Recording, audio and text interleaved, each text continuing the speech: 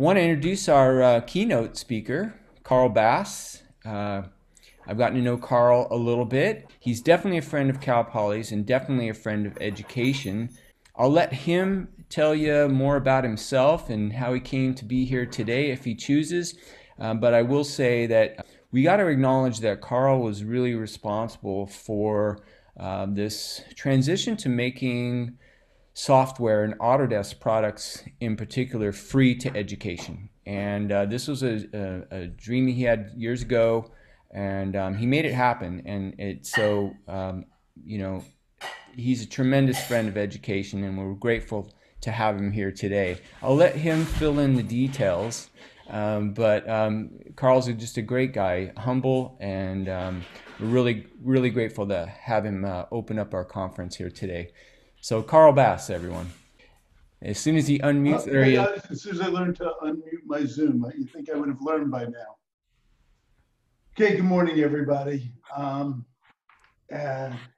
am a huge fan of Cal Poly, as Rob and Martin know.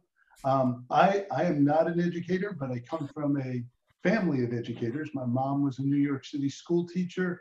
Both of her sisters were New York City school teachers. My wife's mother was a Chicago public school teacher. So there's a lot of educators in the family. This generation seems to have gone bad. I spent a bunch of years as the CEO of Autodesk. I worked there in a bunch of positions,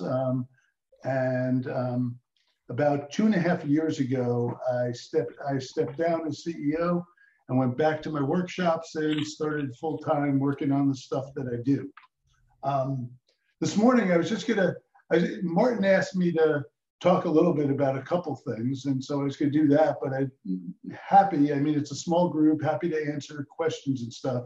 But I had some slides I was going to show you about what I did during the coronavirus. And we can start there, and I'll talk about a couple other things. So I think it's okay if I share the screen, right? Yes. If that'll work.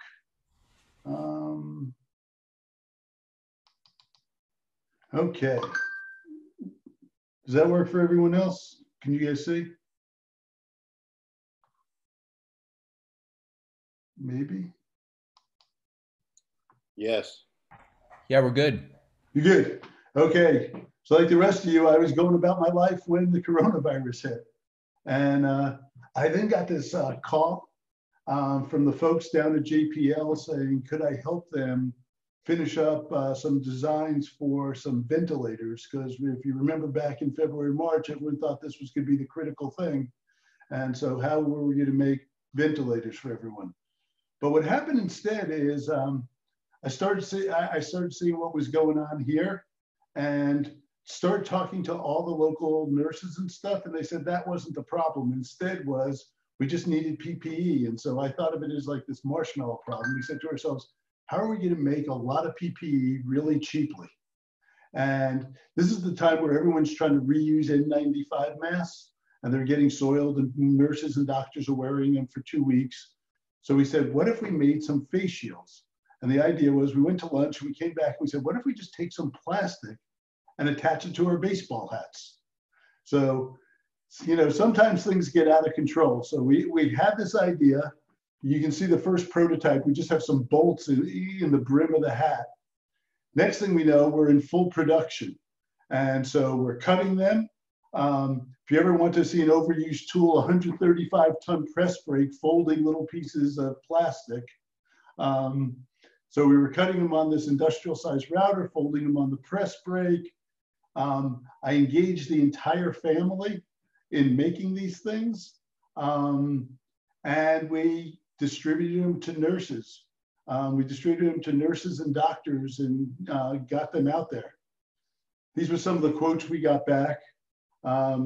We just didn't, being on the outside and just reading the press, we didn't really appreciate how kind of dire the situation was until we started getting back stuff like that. And then we started scaling up the effort. We made a website, we made an Instructable telling people how to do it so they could do it themselves. And one of the things that we found out during the course of this whole thing was just how inefficient the distribution was of equipment. So when we sent it to a government agency or a hospital administrator, they would hoard it or not give it out or something like that.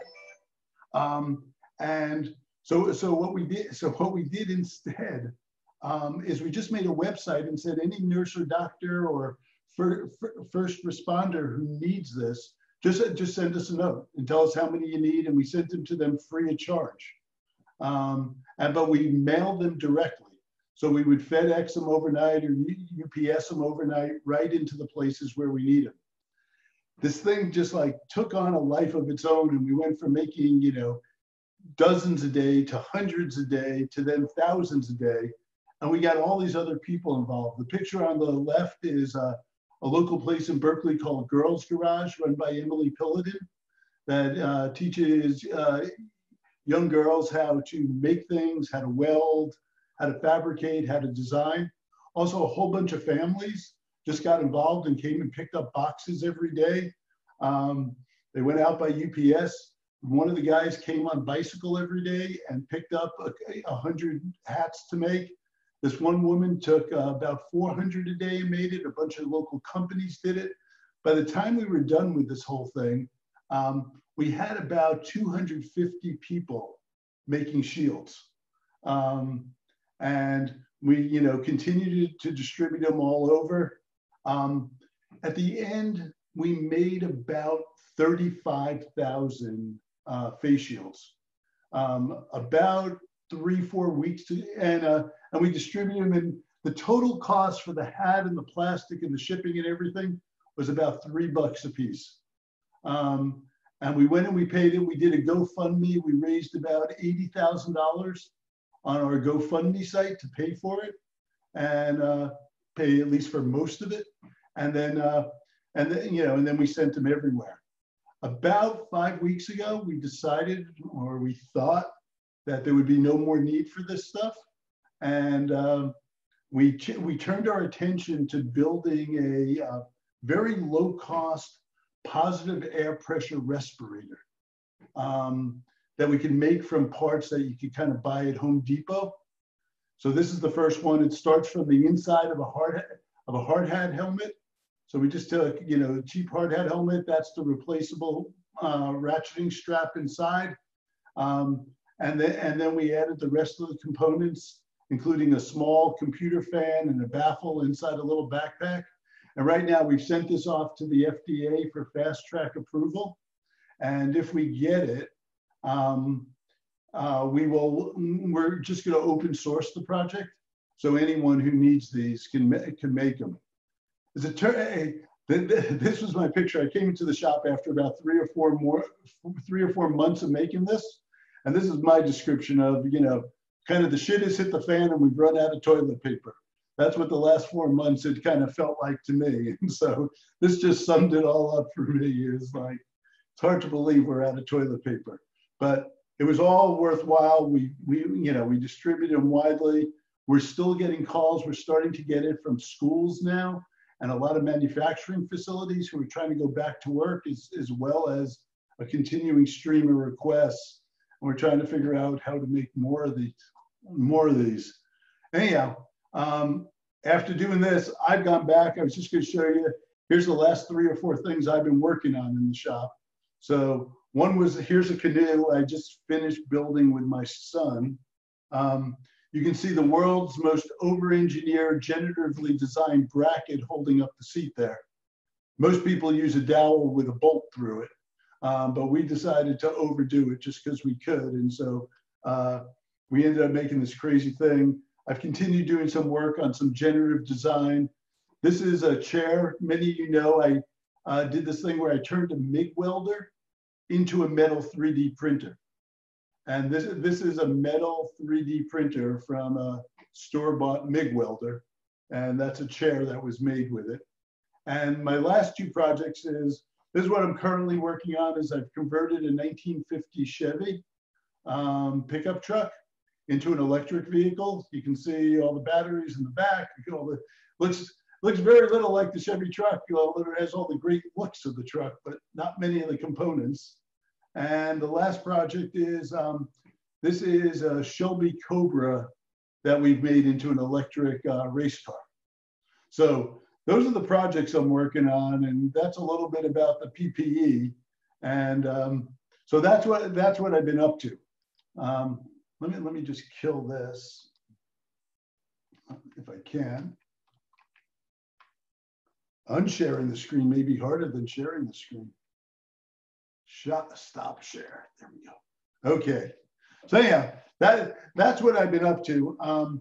Let me just talk for a minute about teaching during this thing. So first of all, my hats off to all of you who do all the great work of teaching the students, and particularly, I am a huge fan of both hands-on learning and just-in-time learning. I think it's how the next generation is doing it. I think what you guys do is awesome. I find myself as a just-in-time hands-on learner in my shop every day.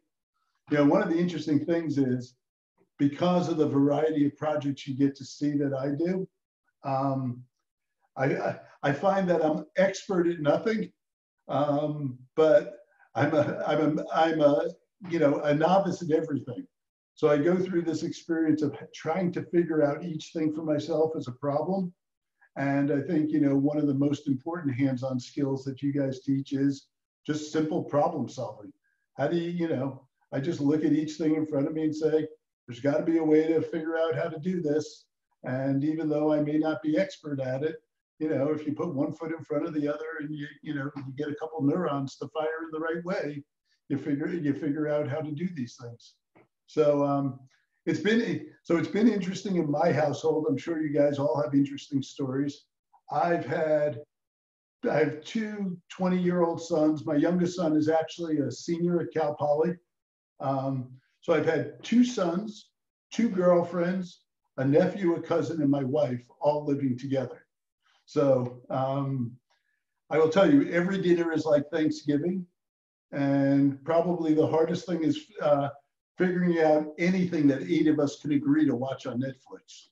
So every night is just a small fight after dinner about what we're gonna watch. And I'm sure it's like all of you, but it's been a very unusual period. Actually, of the youngsters who've been here, 2 are Cal Poly students, and 1 is a master's student at a university in Canada. And so it's been interesting to watch them doing at-home learning. And what was interesting, at least for the Cal Poly students, they were like, the online classes were fine. They didn't mind the lectures. As you guys know, like no labs and no access to shops is really hard, particularly at a place like Cal Poly. And so they all said the labs were there. They also added one thing interesting, so I can rib all the teachers a little bit. They said all the teachers made up for this semester by like doubling the amount of work. They said this was by far the most work they ever had in a semester, because everyone thought they weren't doing a good enough job teaching. So they doubled up the work for the students, which is a little thing to learn. But, I think for many of the kids, I think they've been very resilient, and are learning how to learn this way. I think the hardest thing on most of the young people, and I'm sure you guys have seen it too, is just they're at that age, they're generally more social animals than, living with their parents and, confined to a handful of people allows them to be. So, that's what I've seen about it. As we go forward, I just don't know what's going to happen. I've been talking to a number of my friends in the business world, particularly in the tech world, and almost nobody is thinking about sending people back to work quickly.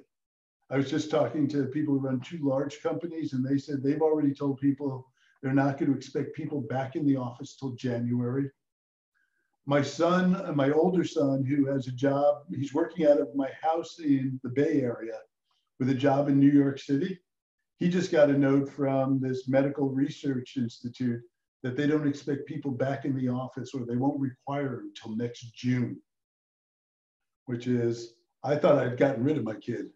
And It doesn't look like I'm so lucky. I'm nearly that lucky.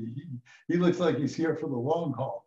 So I'm sure you all have similar stories to that. And I think it's a really uncertain time. And I think, you know, as we see, you know, the opening of schools is going to be really tricky. And I hope I hope people are just being smart about how this is going to go down. So that's it. That's what I had to say. But I'm happy to have a conversation with anybody about what's going on, any of the work I'm doing, giving software free to schools and universities, anything you guys want to talk about.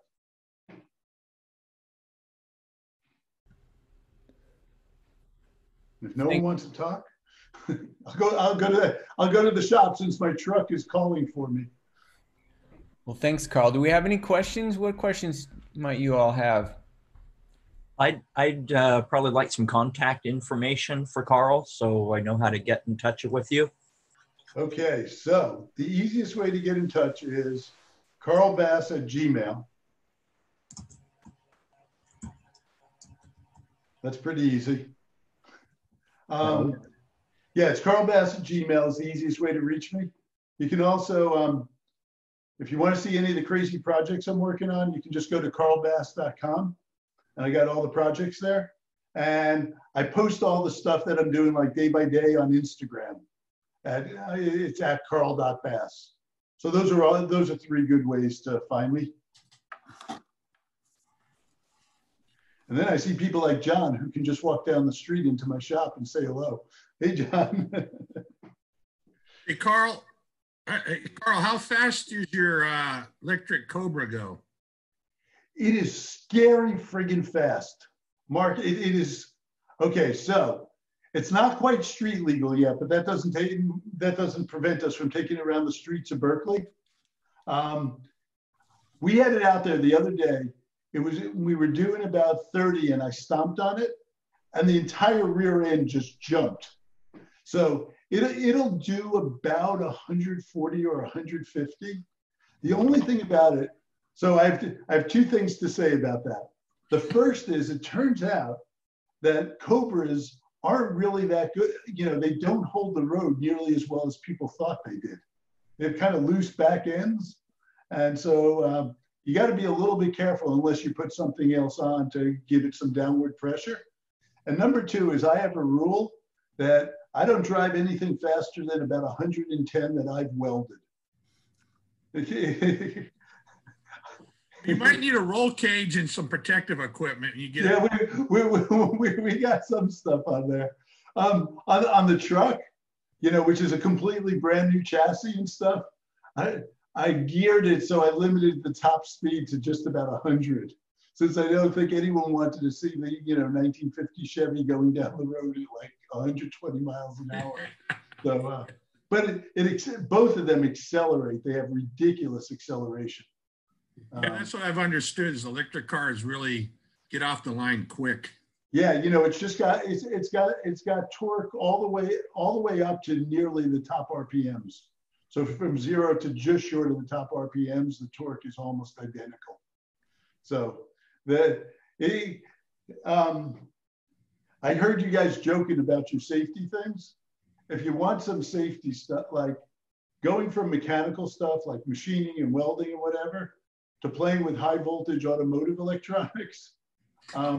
We have, in my shop, one of the things I have is the wall of shame. You know, the way many machine shops show off all their favorite things, you know, the coolest aerospace part they made. We do the opposite. We hang up the kind of the mistakes. And there's a real reason behind it. One is because we all do it, but 2, to say to everybody, look, people make mistakes doing this. Be as safe as you possibly can, but you're going to make a mistake. Don't let it scare you off, etc. And I got to say that automotive electronics have added more to the wall of shame in a short period of time. I didn't know you could put enough current through copper to vaporize it. Yes. Oh, yeah. Carl, I've got a question for you. As you've talked with people in industry, what are these people looking for from our high school students as they're graduating? What kind of skills, knowledge base do they need? Yeah, so I think there are two things that are somewhat, contradictory, but both true. Um, One is I think they look for people coming out of high schools and colleges um, with some specific skills. So, whether it's, and it's real world skills like, if they're going to go work in manufacturing, they're able to run a CNC machine, they're able to weld, they're able to run the press brake, that they actually have the practical skills to do this. I think the other thing that employers are really looking for is people who have the capacity to learn and to be flexible and change. Because everybody knows whatever we're doing today that is the top of the pyramid, 10 years from now, it's going to be different. And so, the best employees are going to be the ones who are the problem solvers, the ones who have an eagerness to learn, have the flexibility, have the ability to solve problems. So it's both things. Yes, you need very pragmatic skills today, but you also, I think we no longer live in a time where you're going to learn a skill as an apprentice when you're, 19 years old and practice that same job for the next 40 years.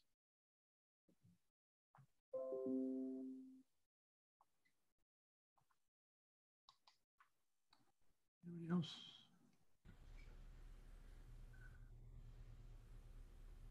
Who else has something for Carl? Carl, the ratio of technicians to engineers, what's industry's real needs? Oh,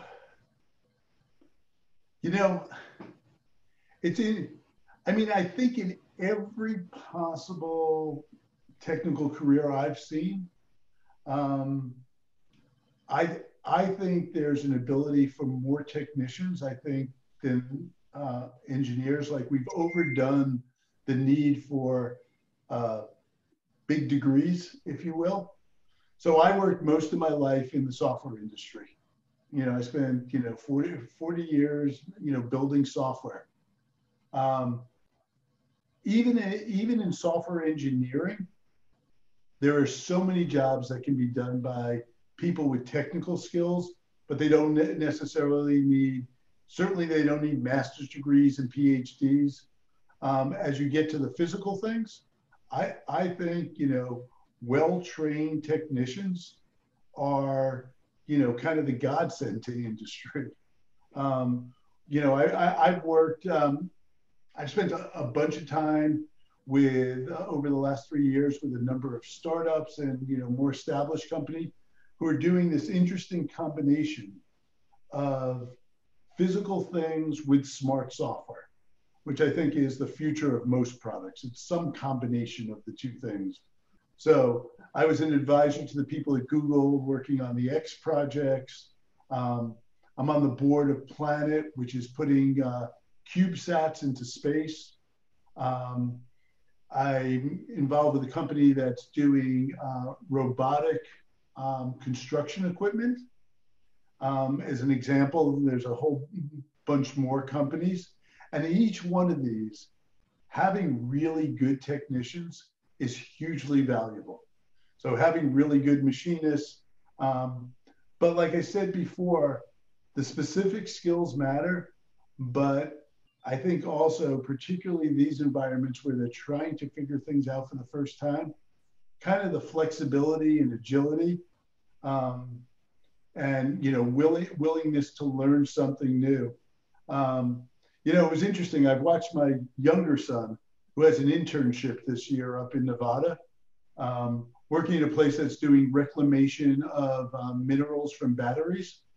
And so I asked him last night what he's been working on. He says, well, the first day they handed me a manual on this gigantic Siemens furnace where the controls weren't working. They were trying to get me to debug that. And then the other day, the last 3 days, I've been building stuff and been running to Home Depot and, cutting 2x4s, and we're framing something out in the lot to build a new test rig for something. And I think that's the nature of work a little bit more. I think our jobs are going to be less clear. I think they're going to be more multidisciplined. The teams are going to be more multidisciplined. And I think one of the things is I love the deep knowledge we impart to people, whether it's about, electrical engineering or, electronics or machining or welding. On the other hand, I emphasize to every kid who comes along, when they ask me, I say, look, don't make it through school just doing one thing. If you're learning how to be a machinist, learn something about software. Just enough. It's going to matter. Learn enough about electronics. I think we need a broad base, and we need some deep knowledge as well. And I know that sounds contradictory, but I believe it to be true. And, most importantly, we live in an age right now where you can learn almost anything on the internet. And I think we have a generation of people who've grown up with this just-in-time learning when they need to do it. So I'll give you an example. When I was doing the truck, I had to change the differential. I had to change the gearing in the differential. I had never changed the gearing in a differential. I went online. There's a lovely gentleman who does a YouTube channel on exactly that. He films himself, from here to here with his hands. He wears a white lab coat, and he perfectly explained how to change the gear on a differential in terms of shimming and everything else. So I think, so rather than think of yourself as I'm going to change 5,000 differential gears in my life, one day I'm changing the differential gear, another day, today I'm instrumenting the Chevy, and I'm collecting all the data with Arduinos that I've programmed myself. And I think that's more the nature of what work's going to look like for people. And I think the most valuable employees are going to be the people who have kind of the wherewithal to go out and figure out how to solve these problems. And so it's this combination of not only having the right tool set, but kind of having the right mindset. And the mindset is, I'm smart, I'm capable, and I get access to new info. And with that, I can do it. On the other hand, I think there's no replacement for being really good and really well versed in a couple things, that you know how to do and you know deeply. So from our high school programs to community college is the real need right now. Yeah. Except for Cal Poly engineers, they're hands-on people. Yes. Right, Mark? We like the Cal Poly. When we were hiring, we always had this ranking, which was the Cal Poly engineers came out of school knowing, what to do and how to do it. The Berkeley engineers, a little less so. The Stanford engineers, we didn't want to hire. How's USC, University of San Diego? I don't know much about University of San Diego. I mean, there's a handful of Midwestern colleges and universities, ASU, some places like RPI and RIT, Case Western. I mean, there are a number of universities that, similar to Cal Poly, have a real hands-on engineering program. And a lot of employers look for those. Thanks, Carl. Yeah, you're welcome. I've got a question. Watching Willie and Nick working with their other students, do you see the way the students are working on teams changing now that they're not face-to-face? Yeah. So first of all, I mean, that's another aspect where I think that is really important. And I think whether it's in high schools or in, colleges, is this teaming aspect to it. Because once you hit industry, almost nothing do you do by yourself. And the most successful people are the people who learn how to work in teams. It's interesting. When I used to do all these things in front of employees at work, people would say, what do you look for in a good employee?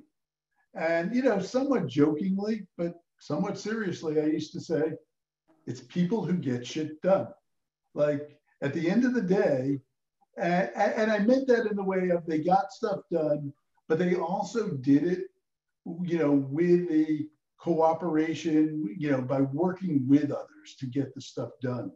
So So one of the things that's interesting is, so like, Willie's, been on the Baja team.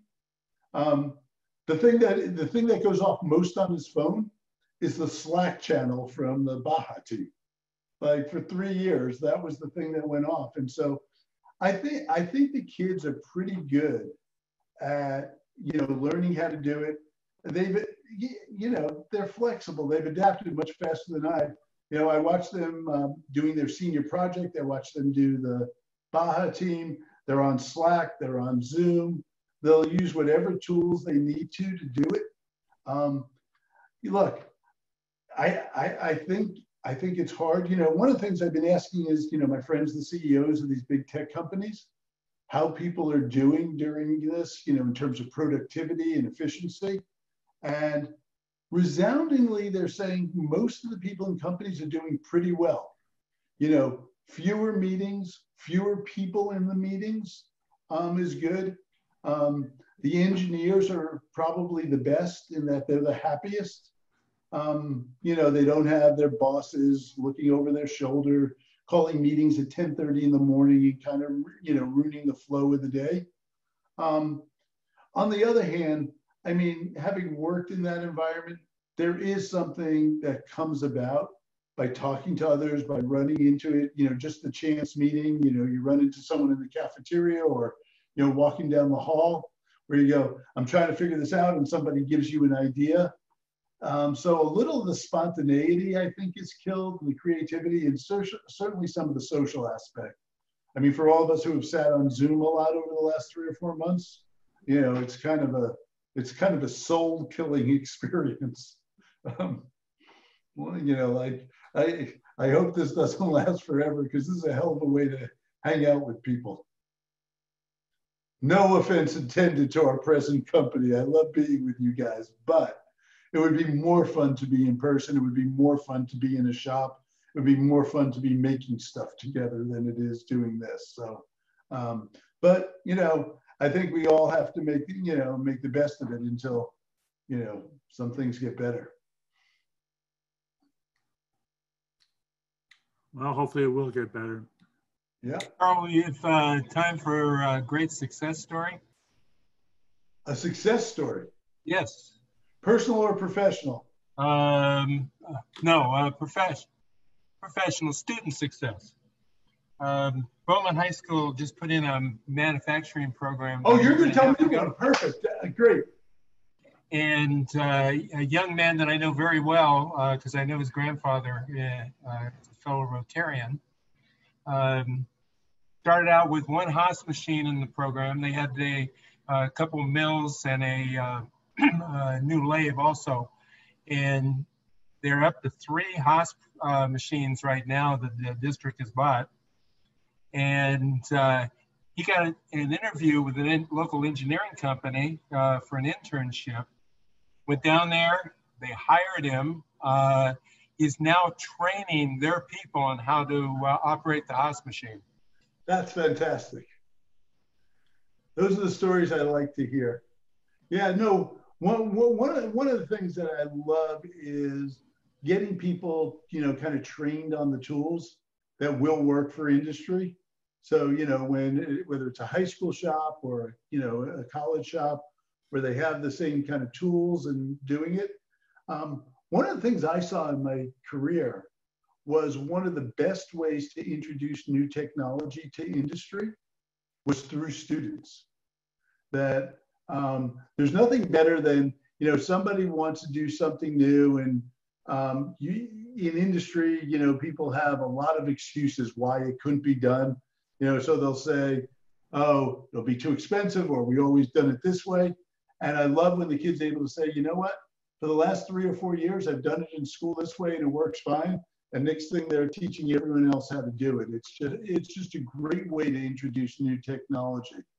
With people who aren't afraid of it, who have nothing to lose by it. And so I'm glad to hear stories like that.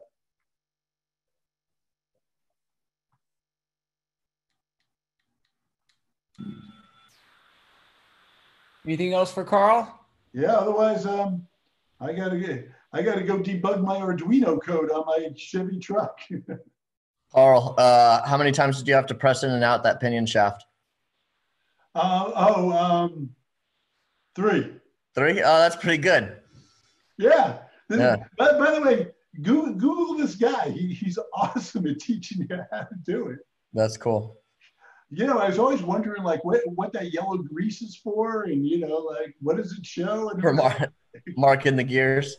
yeah, and it was like, okay, so yeah, only a few times, but it is true. Like you know, when you do these projects, like I said, and you're kind of a novice each time, you just you know, some things just take longer. Oh, absolutely. Yeah. You know, but you know, if you stick with it, and you do it. Yeah, it's not magic though. You can learn it. Yeah. No, right now I'm actually, you know, I designed the circuit, you know, and I wrote the code, and now I'm turning it into a PCB board. I've never made a PCB board before, but you know, cool. having all my loose wires between my Arduinos just didn't seem like it was gonna, you know, work for bouncing around in that truck. No, once you make your own board, I do it often actually. And once you do? make your own board and you have the little microchip on there and only the parts you need, Yeah. there's a satisfaction that comes with that. And you know, it's so much smaller than what it could have been. Right. So that's it. I'm in that process because actually the fun thing is you get the truck has all these old analog gauges, and I wanted to figure out how to drive the analog gauges with all the information that was digital. So you're doing OBD2 and taking No. that? So what I did is I went into the CAN bus, and for 3 of them, I replaced the gauges with voltmeters. Mm-hmm. And so I'm just driving the voltmeters with signals off the CAN bus. And That's then a good idea. the last one, because it's a mechanical speedometer, I'm reading the speed off the motors, the RPMs, and I have a little servo that's turning the mechanical cable for the speedometer. I see. So my Arduino tells the little motor to turn. And so rather than my transmission turning the cable, I have a little motor there turning the cable. That's very cool. And now I have all the old gauges on the truck are running.